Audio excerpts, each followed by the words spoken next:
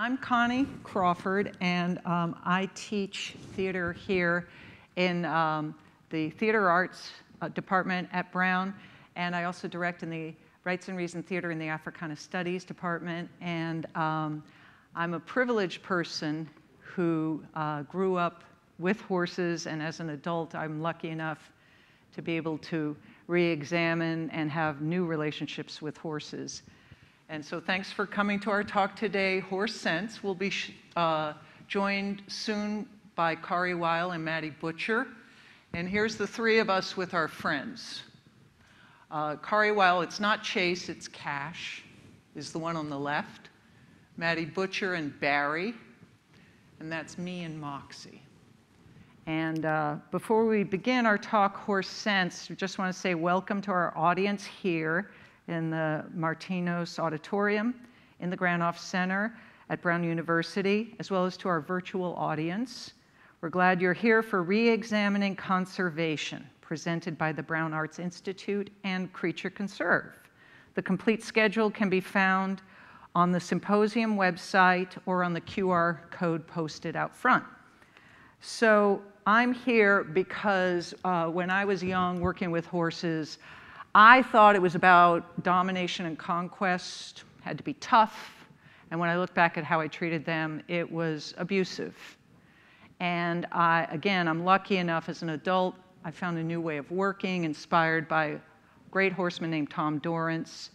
And so I work to be a better horse person, makes me a better human. And I do workshops, or I used to before COVID, with horses and humans, like horses and actors, horses and medical students, medical practitioners, and horses and other people. And I've written articles published in Eclectic Horseman. And today we are going to, I'll be here in person, obviously, and Kari and Maddy are going to join us virtually in just a minute.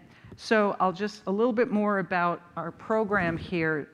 Please take time to explore the art exhibit, which is here in the Cohen and Atrium galleries. There's some beautiful work done, and there's also a curated reading room on level 2 of the building. And the books from a lot of the writers, Kari and Maddy are writers, and they're, the Brown Bookstore is offering a 20% discount on the purchase made between now and tomorrow, so hurry. And thanks to everybody who's made this possible, including Talia Field, the faculty director of the Brown Arts Institute, the staff of BAI, the Creature Conserve team helmed by Dr. Lucy Spellman, the Animal Studies group at Brown, and to the Tamaquag Museum's Indigenous Empowerment Network, who's been working in conjunction with Creature Conserve on this exhibition in efforts to further amplify the voices of the indigenous community here in Rhode Island. So now let's bring in Kari and Maddy, if you would, please. Bear with us. Anyway, up there you see little squares with Kari, Weil. Kari, would you wave and say hello? Hello, hello. Great. Kari is a horsewoman, a teacher, and a writer, and you're joining us from Connecticut. And Maddy Butcher. Maddy, will you wave and say hello? Hey, from Colorado. Yay, Colorado. Maddy is a horsewoman, a journalist, and she's the executive director and founder of Best Horse Practices. And thanks for coming from afar. Thanks to the technical team for making this happen. So today, the three of us, we're going to start by looking at horses. And our prompt is, how can we look at them with more consideration? How can we decolonize the human perspective and look at them for who they are? And so we'll look at horses, and then the three of us will share just a little bit about our work with horses and our art forms and our human growth. So we're going to challenge and examine how humans see horses in visual images, read about them in print, and how we deal with them in live interactions. So right now, we're going to look at an image together, because one of my practices is human beings don't see detail very well. Horses see everything in detail. And so we often judge, or I used to punish my horse for spooking at something, but I didn't see it, they did. So to honor the horse's genius and to try to reach toward an understanding in order to help them have a better life in their captivity, I, as a human, need to practice seeing and seeing detail. So we're going to look at a photograph of a great horseman named Tom Dorrance. And I'm going to ask you, if you would, try to note details. Don't judge, just look at facts. What do you see? And Maddy, can you tell us just a little bit about Tom Dorrance? Thanks, Connie. I would say that Tom Dorrance, along with his brother Bill Dorrance and Ray Hunt, which is featured here too, are widely acknowledged as being the forerunners and the pioneers of really a paradigm shift in horsemanship that started when they were working horses decades ago. And that paradigm shift is from, the domineering that you mentioned, Connie, to more of a partnership. And so that image there is of Tom working with a horse out in California, I imagine. Thanks, Maddy. And you'll notice his quote, observe, remember, compare. And by all accounts, he was a genius. And so if you would, look at this photo. What do you actually see? So when I look at it, one of the things I see is he's wearing a Western hat. Anybody want to say anything that they see? If you say it out loud, I'll repeat. He's putting on the saddle. He's putting on a saddle, and the saddling is a very high stress event for a horse. You're strapping leather to the back of it, cinching it up. Mountain lions will often jump from trees onto a horse's back. So it's very stressful for a horse. What other facts does anybody notice?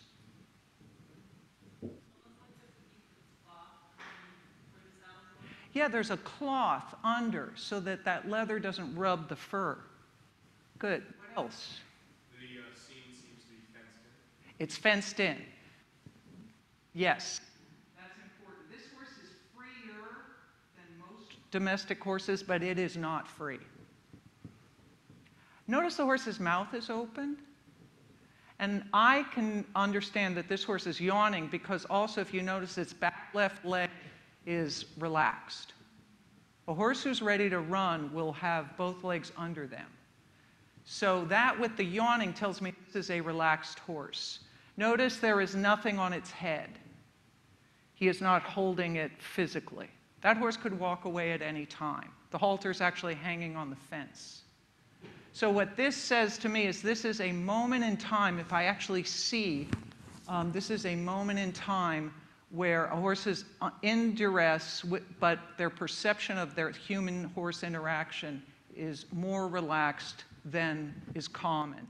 And one of the things that Tom said is, when I say I want the person to think of the horse as a horse, some people might think that isn't much, but I'm trying to bring out that that horse is really, really something special in his own uniqueness. I'm trying to stress the importance of the horse, of really seeing that horse as a horse, seeing what he is and his potential. I try to operate from where the horse is. And as Maddy said, this is a shift. And okay, great. So now what we're going to do is we're going to watch a video. I'm in charge of the slides. I am dominant. Okay. This is, we'll watch a short video. And this is a documentary about Ray Hunt. Ray Hunt was like me, he started off being pretty rough with horses, then he studied with Tom Dorrance, and he became a great advocate for a better relationship. This is from a documentary about him, and you will hear his voice in the beginning. Then you're going to see footage of a man in a Western hat loading a horse into a horse trailer. That is not Ray Hunt. That is not Ray Hunt. And at the end, you will see Ray Hunt's face. So just so you know, we're going to show some video today it's going to be rough, some of it, okay? That's the reality of most horses' lives. But if you're uncomfortable, you can look away during the video or you leave whatever, but just so you all know. So we'll just watch this video.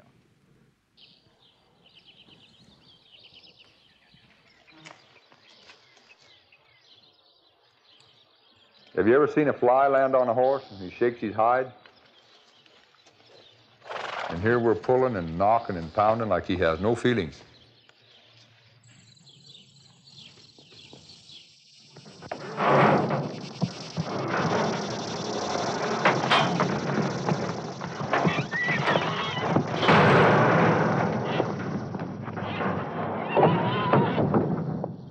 The horse, he just has to do this job for you somewhere or the other. He's more or less, he's not like you or I would work together. He's more of a, way down on the totem pole, he's more of a slave to us. And I'm trying to relieve him of this. I don't think he has to be a slave to us.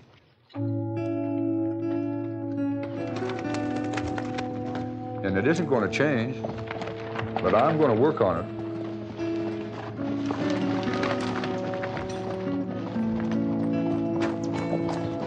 If I help the human, I'll help the horse. If I'll help the horse, I'll help the human.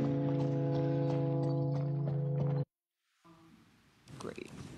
Okay, so Kari Weil is a university professor of letters, of the environment and feminist, gender, and sexuality studies at Wesleyan University.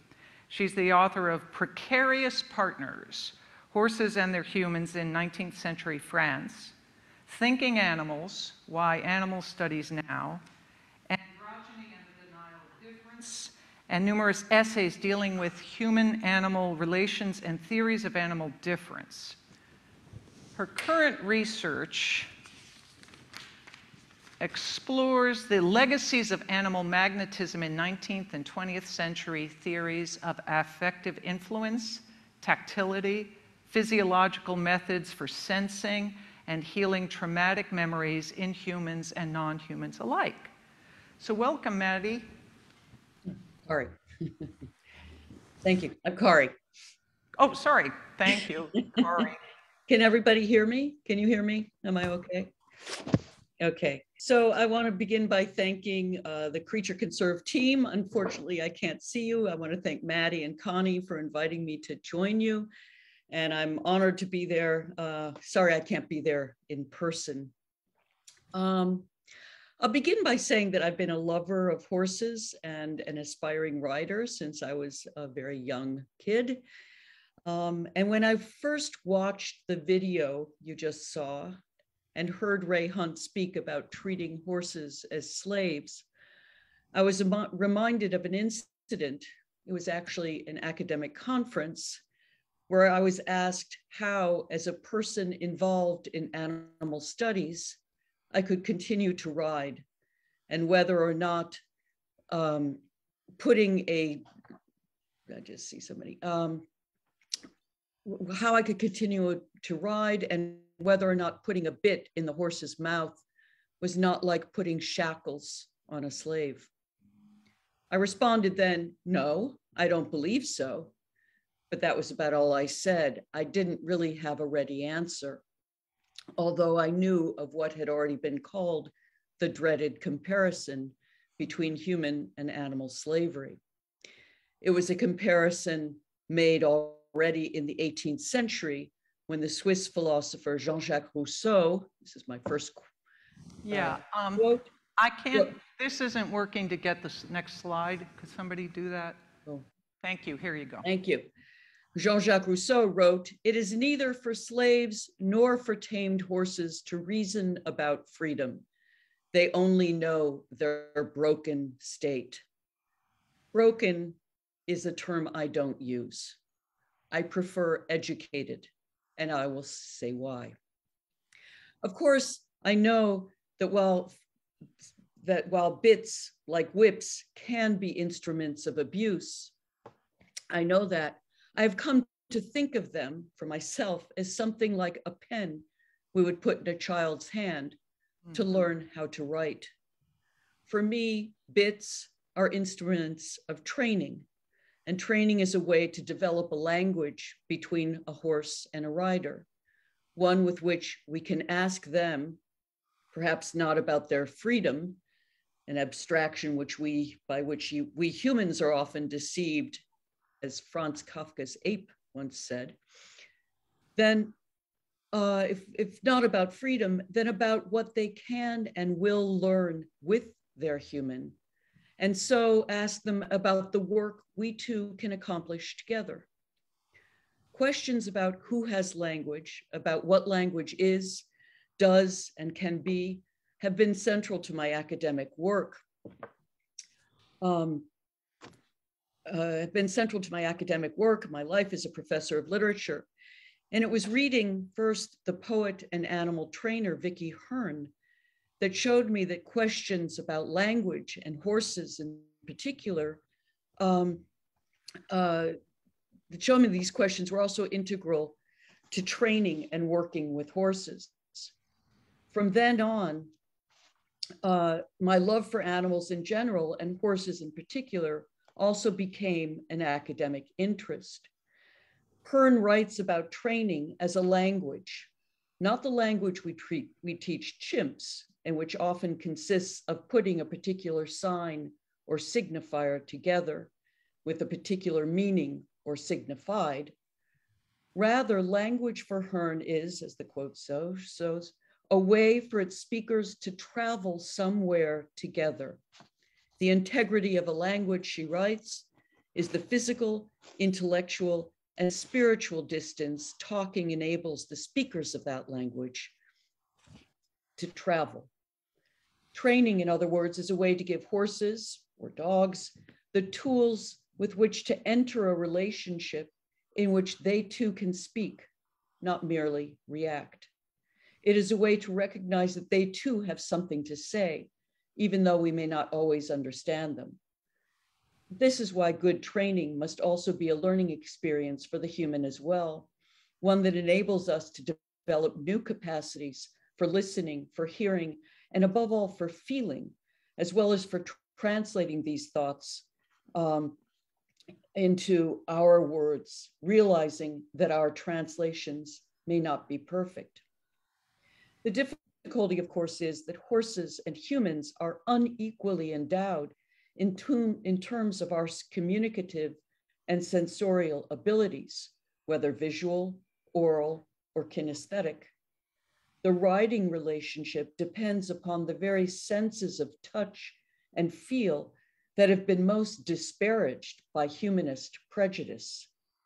Because of this, riding can challenge the very grounds of an animal-human hierarchy by revealing our shortcomings, our human shortcomings, both physical and intellectual. We may distinguish horses in terms of temperament, of movement, of honesty, sneakiness, but they know us and our emotions in ways that we may never understand and often never know. This is why the philosopher Stanley Cavell once suggested to Vicky Hearn that horses might stand as a rebuke to our will to remain obscure. Horses read us through our skin and muscles, and in order to ride and to train well, we must learn to hear and read them through their skin. We saw in the film how a horse can react to a fly. And as Vicky Hearn also wrote, every twitch, this is the next slide, every twitch of the body will be a loud symphony to the horse. I remember many years ago when a young woman at my barn had been hurt in a car accident and asked if I might be open to exercising her horse for her, a very highly skilled and beautiful Oldenburg horse, as I recall. I was thrilled. But I remember that the first time I rode this horse, I think, that whenever I tried to ask for the canter, the horse went into a passage, a very high-stepping trot. I tried to ask again and still got a passage. And then, as if the horse knew exactly what I was asking for, he moved his body in such a way as to thrust my legs and seat into the correct position to ask for canter. And then we cantered off. This is how you need to ask me, he was telling me. And so I learned. Some of you may have heard the story about the horse Clever Hans, or what in scientific studies of horse intelligence became known as the Clever Hans fallacy. Hans became famous in Berlin in the late 19th and early 20th centuries for a remarkable feat. He could perform addition, or so they said. His trainer, Wilhelm von Osten, would ask him how much 2 + 2 or 5 + 6 was, and Hans would tap out the answers with his hoof. But it was another student at the Psychology Institute at the time who determined the whole thing was a hoax. Hans could not add, but the horse cannot do math. But what Hans could do was far more impressive, if discounted as cheating at the time. For Hans would read the bodies of whomever was asking him the questions, such that he would tap his hoof in continuity as the head and trunk of the human leaned in and watched him with mounting tension. And then suddenly Hans would stop his tapping when the tension was released. The human body returned to its straighter stance, indicating that the correct number of taps had been performed. This then is one example of how well the horse could read cues from his humans, cues moreover, and this is the most amazing part, that Hans's trainers didn't even know they were giving. Indeed, as the Belgian historian of science, Vinciane Després, explained, this is the next slide, what Hans did was even more remarkable than was realized. She writes, yes, it was a beautiful case of influence, but it was moreover a wonderful opportunity to explore a fascinating question. Indeed, the horse could not count, but he could do something more interesting. Not only could he read bodies, but he could make bodies be moved and be affected, and move and affect other beings, and perform things without their owner's knowledge. And as Després further explains, Hans's greatest talent was to be able to switch from one sense, kinesthesia, which is reading the human through skin and muscles, as horses generally do, to another sense in order to read visual signals. This was why he was truly talented. The story of Clever Hans has much to tell us, I believe, about human-horse relationships and training more generally. For as Després insists, who influences whom is a question that does not have a clear answer. This is why training is and must be what Donna Haraway would call a becoming with, a relationship in which horse and human are open to each other, open to be affected and moved by each other, open to learn from each other. Moreover, no horse and no human are exactly the same in their capacities to speak and respond, or to affect and be affected. And so each training experience is a new one. And in each experience, horse and rider become something or someone they weren't before, discover, hopefully, a new profound joy in partnership. What or who that joy is, we may not be able to put into words, just as there may not be adequate words for what we feel from a horse. To be sure, and this is what much of my research comes up against, words often stand in the way of getting to know a horse on their terms, and so of traveling the distance together. This, I believe, is why the philosopher and ecologist David Abrams has said that the more he spoke of animals, the less he was able to speak to them. This, of course, is not to deny the fact that as we ride or train the horse and human alike, as we ride or train, horse and human alike are always speaking and responding to each other in some fashion. Understanding this kind of language, this body language, what might also be called biosemiotics, I believe, can also help bring us to a larger, more ecological view of ourselves as one of many creatures in the world, a world in which we are not the We only lost volume.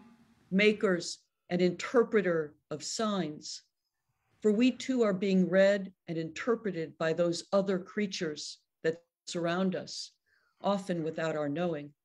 We rarely pay attention, rarely listen to the many voices out there to hear what they are saying, and we rarely stop to think what it is we might be saying to them without intending or knowing to, or without intending to or knowing that we are saying anything. Working with horses can, I think, begin to open us to the many voices that are out there, begin to make us aware of the many ways that other creatures, flies to horses, are saying something and have something to say, something we should learn how to hear and how to respond to. Thank you. Yay, thank you, Kari. Thank you, Kari. Next, we have Maddy Butcher. So Maddy is a graduate from Brown University, and she graduated with an independent study in English and biology and a Bachelor of Arts in biology. Maddy worked for nearly 2 decades as a freelance reporter for the Boston Globe, the Wall Street Journal, and many other publications, covering sports, travel, business, front page, and investigative work while raising 3 sons. She is the author of 3 books, including Horsehead, Brain Science and Other Insights, and her latest, Beasts of Being, Partnerships Unburdened. She founded and is executive director of the Best Horse Practices Summit, a nonprofit organization which conducts an annual educational conference. She lives in southwestern Colorado and occasionally writes of life in the rural West for the Washington Post. Maddy is particularly curious about the horse-human relationship, historically and pragmatically nowadays. How can these species help each other, and especially, how can we elevate the horse's best interests as they have elevated ours over the centuries? So, Maddy, when you're ready, would you like me to start the slides now, Maddy? Yes, that would be great. Thank you. Oh, thanks. And thank you, Kari. That was fantastic. And thank you to Brown and to Creature Conserve for including me in this conversation. The horse as a species can be so mystical and magical. I think it's easy to get lost in ideas around how we connect with Equus caballus. We can spend a lot of time in our heads and with our heads in books, can't we? Indeed, my work as a journalist and a conference director and a horsewoman all stems from an idea that Dr. Franz de Weil, a primatologist at Emory University, put forth years ago. He said that in order to do right by another species, we must know it intimately. And I think this gathering is about doing right for this planet's other species. So I thought I'd describe a bit what that might look like for horses. It means learning about anatomy, digestion, physiology, neuroscience, and herd dynamics. It means learning about management, biomechanics, conditioning, and nutrition. It means getting dirty. It means learning how to trailer horses, how to tie a quick release knot. It means that when it's dark and you still have miles to go, that you drop the reins and let your horse take you home because he savvies the way better than you do. Knowing horses intimately, I've found, involves work that is physical and ultimately intuitive. Virtually all of it is away from my desk and out of my scholarly head. It involves, I think, a lot of fence sitting and a lot of time in the saddle.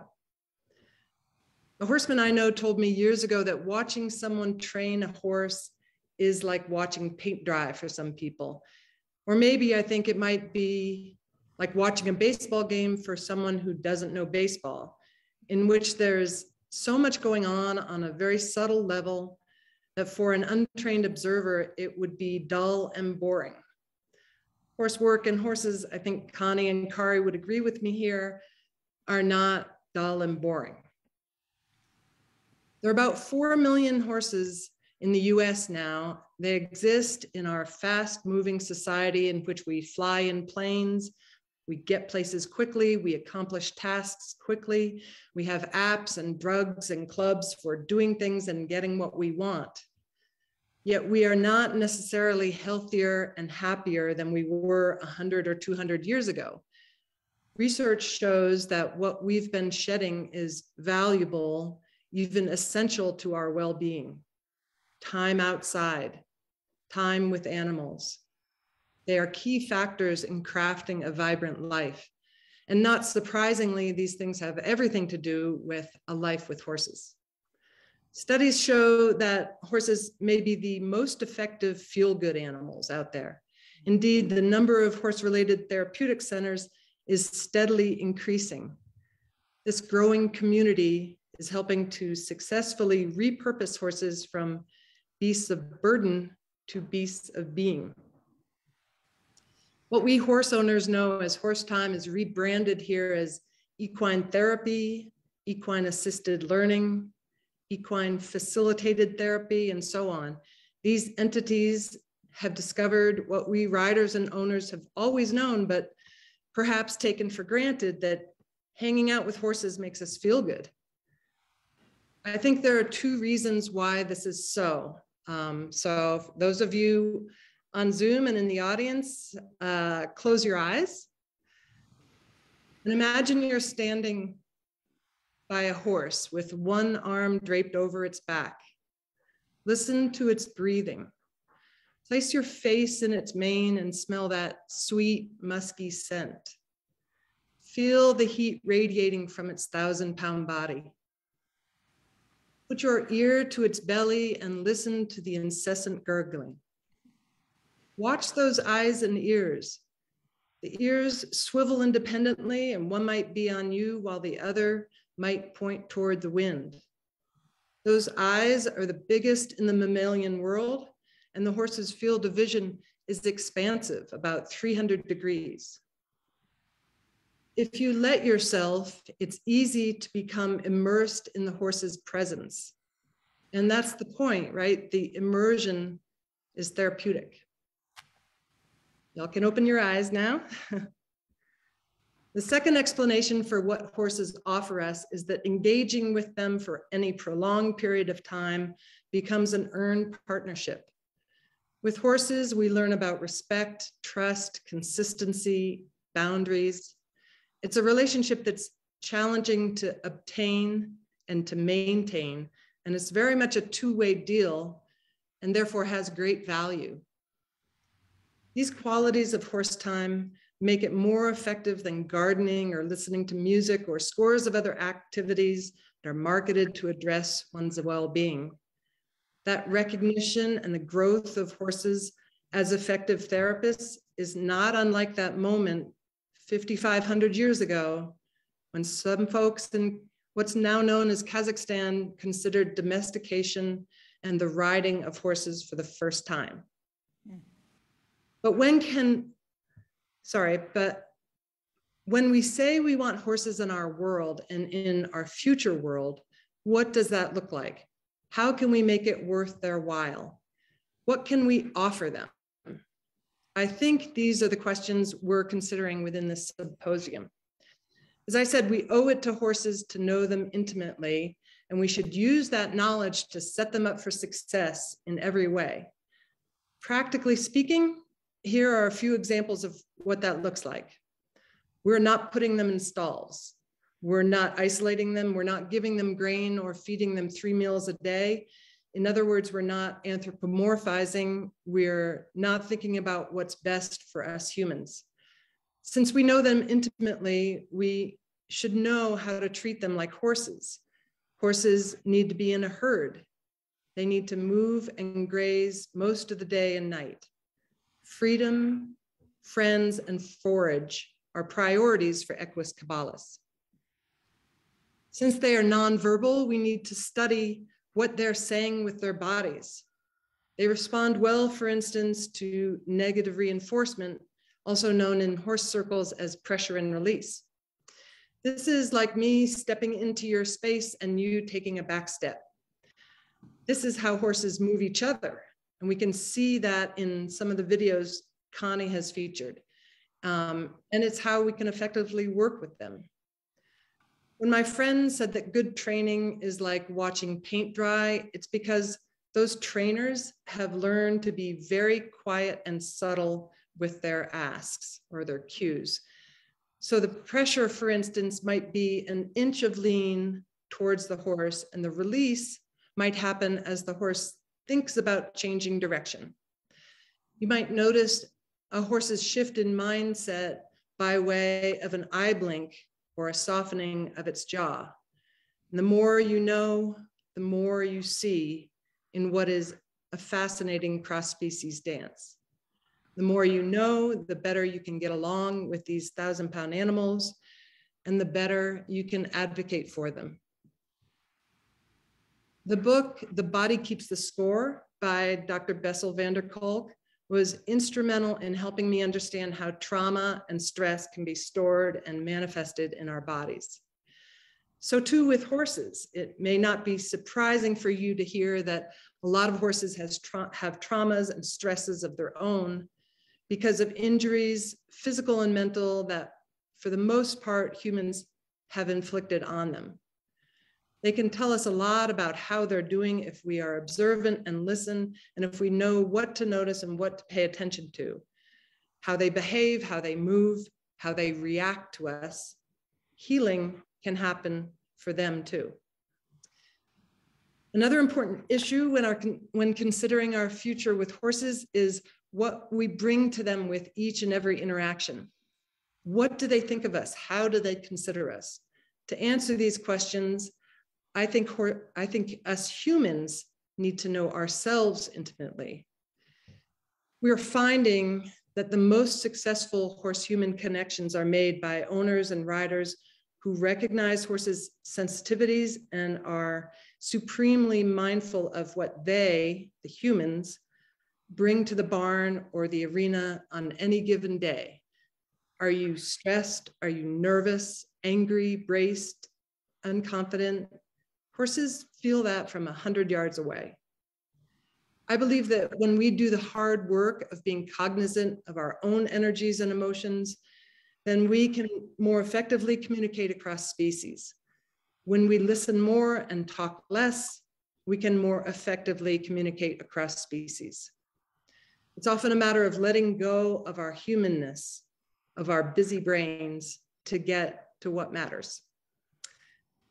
These are some of the reasons why I think horse work is so fascinating and multifaceted. This is why they deserve to be part of the conversation. And having a handle, I think, on our part or impact of any interspecies interaction has everything to do with the conservation and perpetuation of our fellow animals on this planet. And that's it. Thank you.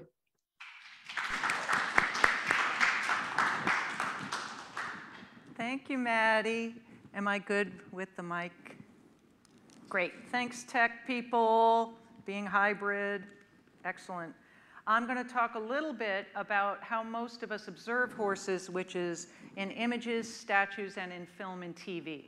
And again, some of the footage might be tough to watch. It's tougher for the horses. So I want to talk about, I come from a performance background. I was an actor and I teach acting here.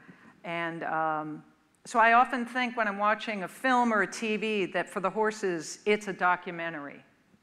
It's not fiction. They think it's real.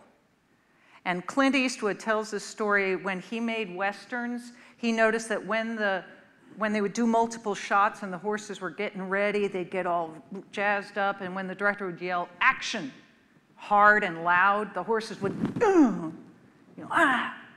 And so when he directs humans, he always goes action, which that's a good thing, I think.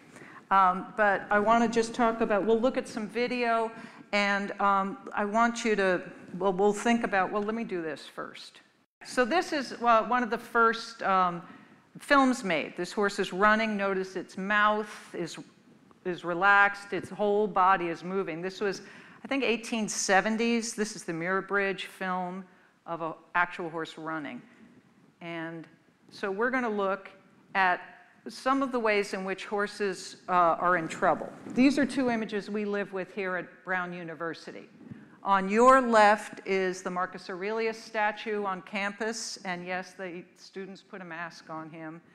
And notice that both of these horses have their mouths open in response to pressure from the riders. One horse, the Marcus Aurelius horse, he's so tight this way that he's got wrinkles. The horse on the right is from the brochure that the Hay Library had. It's a painting of a British soldier in the Sudan in 1890s. Notice that horse has his mouth open, but his head's up. Those are two ways that horses try to avoid the pressure in their mouths from the rider. A bit, like Kari was saying, the bit itself, the metal that's in its mouth, is not bad. It's how it's used. So if anybody wants to open your mouths all the way and put your head up, how does that feel? And now tuck your head down with your mouth open. So that's mostly what we see. And we're going to watch a video from a TV show in the 60s. Count how many times you see the horses' mouths open in response to the riders. This is Kit Carson, this kind of TV shows that were on TV when I was a kid. So for the horse, this is a documentary.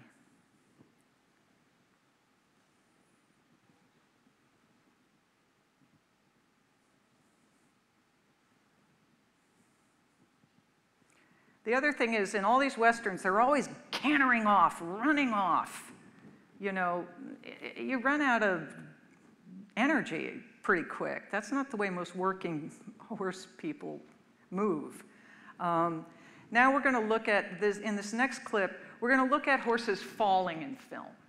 And this one, you're going to see this fellow, he's going to pull the horse's head around, and the horse will fall on its side. This is the better way. I'm not saying it's good, but it's a better way to fall than another way we'll examine later. And I will show it. You'll see it also in slow motion. And those are all real horses. Oh, and we're looking at racist and sexist Westerns, too. So it's not just the horses being dominated. Notice he pulls its head around and it falls on its side. We see that fall a lot, okay? And we're going to now look at another way that they make horses fall in films, which is called the running W. A rope goes, or a wire goes from the front to the belly to the other front, and then somebody pulls it, and it pulls the front legs down. We see this a lot. This was made illegal in the 1960s. The Humane Society has fought against cruelty in film and TV since 1877. It was only in 1980 that they were officially, when we see the notice no animals were harmed, that didn't come till 1980. But this running W was so brutal that they made it illegal before that. But here's a film made in 1969 that was very popular, Butch Cassidy and the Sundance Kid. And here's a description of the use of the running W. A difficult and dangerous part of this sequence was getting Paul riding between the horse and the mule across the square. Stars doing their own stunt work is all right up to a point, but it's always risky to let them get into really dangerous physical situations, because if they get hurt, the whole production might have to shut down, waiting for them to get patched up and back to work. But in this case, we had to get some close-ups of him riding between them, and he did them for us.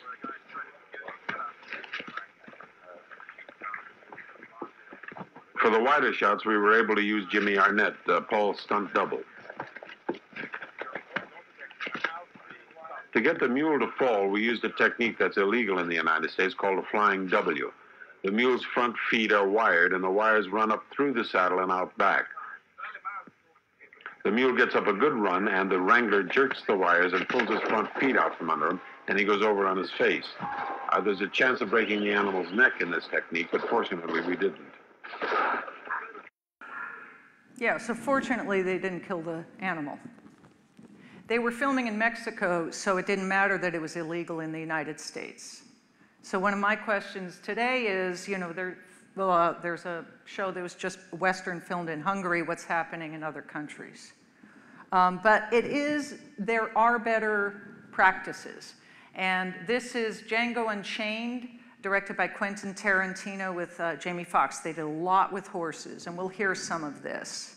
This, again, is them talking about the making of Django Unchained.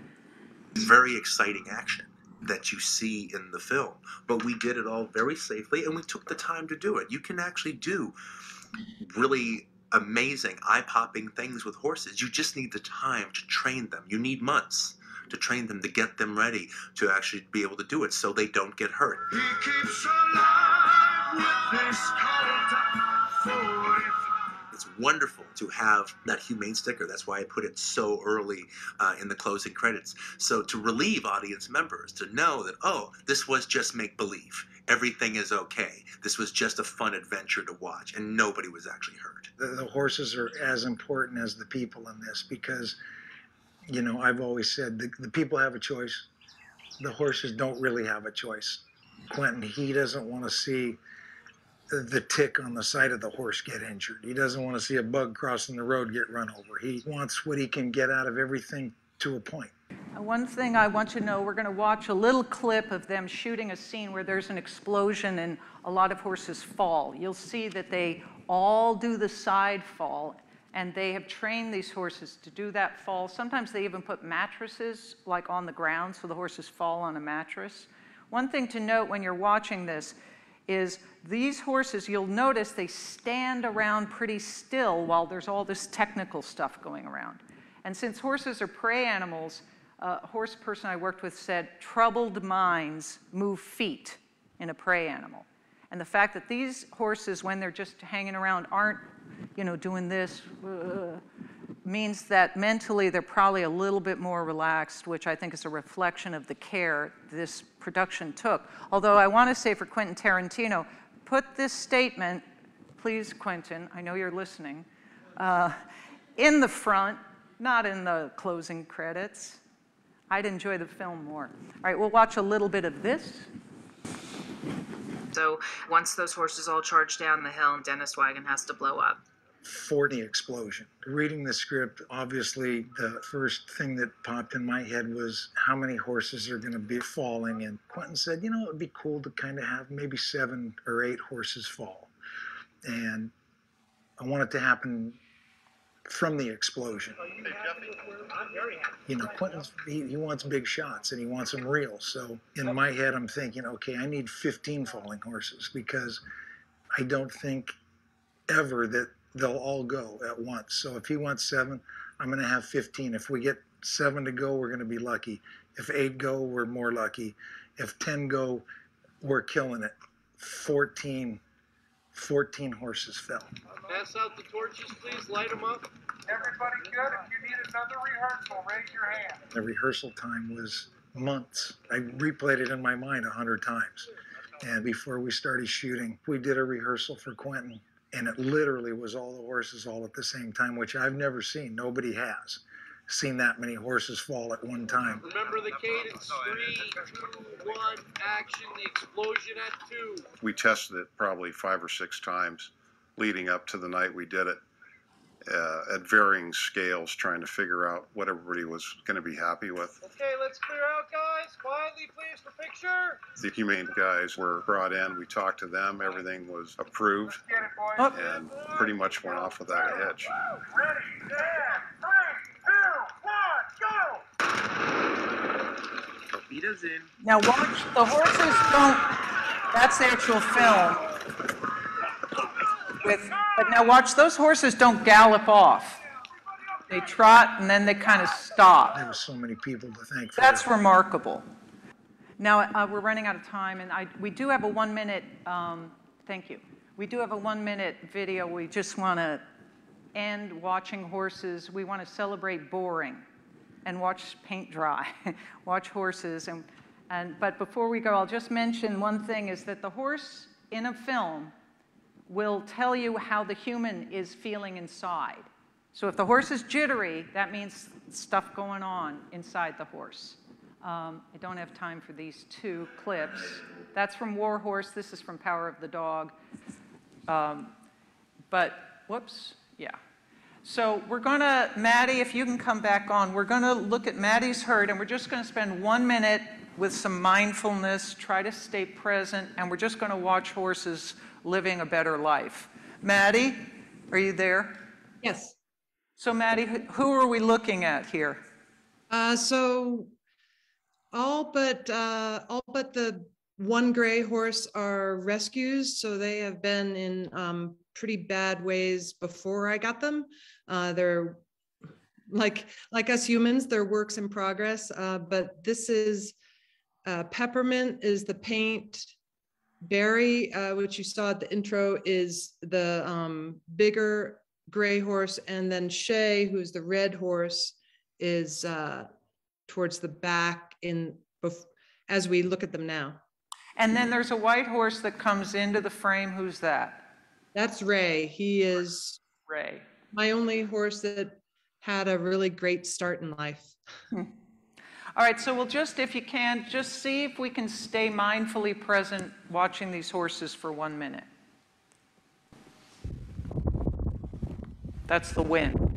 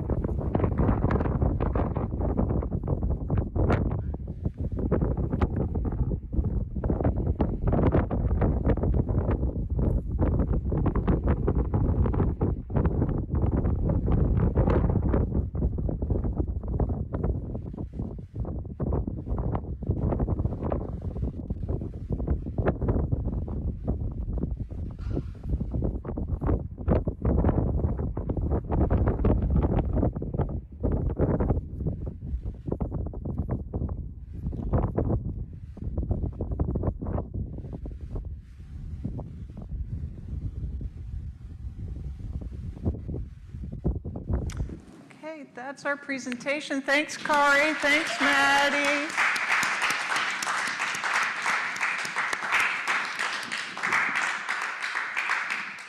Okay, and there's another presentation in a few minutes and a lot going on tonight and tomorrow. Thank you, tech people. Thank you, Creature Conserve and BAI and Talia. Thanks, everybody. Thanks. Bye, Maddy. Bye, Kari. Thank you. Bye, Connie. Bye, Maddy. Thanks, everybody. Bye.